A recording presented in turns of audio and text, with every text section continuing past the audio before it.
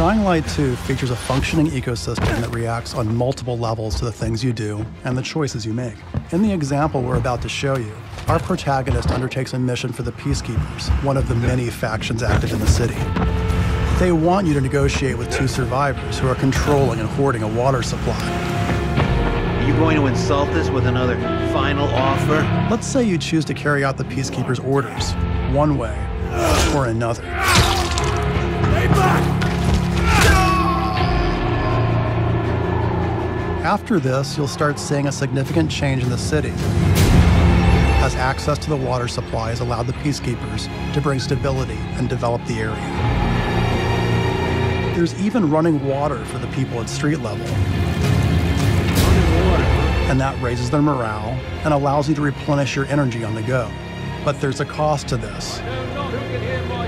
The PKs have a rigid approach to law and order.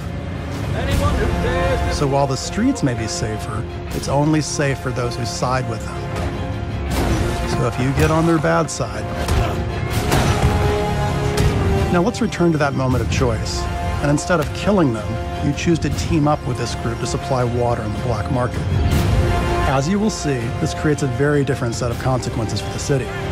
With water being a precious currency, it brings you access to new resources and trade.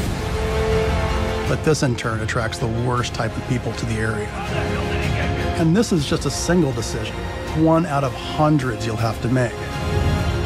But it allows you to carve out your own world, your own city from the apocalypse. Each player's game experience will be unique. And by the way, this is just what happens in the day. At night, well, things tend to get a lot darker.